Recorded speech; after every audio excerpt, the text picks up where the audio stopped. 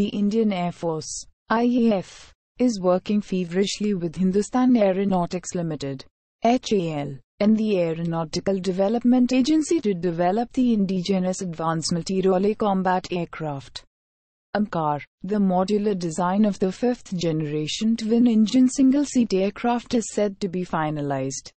That is what we are putting our energies into, ACM Rakesh Kumar Singh Bhadauria said recently. More than most of his predecessors, Bhadauria has supported the need to focus on indigenous design and manufacturing. 6 squadrons of AMCAs are planned initially. The first flight is expected in 2024-25, followed by trials and tests. It will be in full production by 2029, to be followed by the Mk2 version by 2036. Amid the Make in India mantra, HAL could soon announce a JV along with the Defence Research and Development Organization (DRDO) and a private company to progress the AMCA program. Once signed, it will be the first time the private sector has worked on the same platform as HAL rather than just being a tier supplier. Raman Sopari, founding president of the Aerospace and Defence Consultants Society of India, said, HAL has to constantly evolve and there must be an expert angle to this. Plans to work with Russia on joint development of a fifth-generation fighter aircraft, FGFA, was set aside by early 2017. We have no plans to import any FGFA, nor will we enter into any joint agreement with a foreign country, said Bhadauria.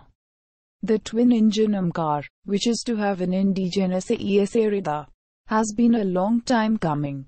In 2018, $60 million was allotted for prototype design and R&D. The project will face similar technology and knowledge transfer challenges as FGFA, because no nation is willing to share its stealth technology, a senior official admitted. However, an agreement is on the cards between the UK and India to co-create a new 110 kN jet engine for which India will get IP. The new engine curve will not be based on the Eurojet EJ200 due to the complex IP ownership within the Eurojet Turbo Consortium.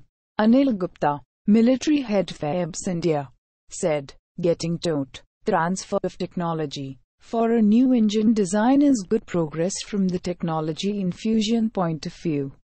The initial contract with Rolls-Royce is likely to be for 140 engines over a 9-year period. Before then, the 25T class AMCA will be powered by the General Electric F414, delivering more than 90 kN of thrust. South Korea's KFX also uses the F414. Stealthy aircraft carry weapons in internal weapon base to avoid detection. However, the Indian-made Astra Beyond Visual Range air-to-air missile is 3.6 meters long. Since it doesn't fit into the bay, its length will have to be reduced, said an official. An unmanned version of the AMCA will have to wait. Any system needs proper control and guidance. The pilot-in-the-loop system has to be replaced. Challenges remain on where they will test it. It isn't easy and, at the moment, it is wishful thinking, a senior IAF engineer told Shepard on condition of anonymity.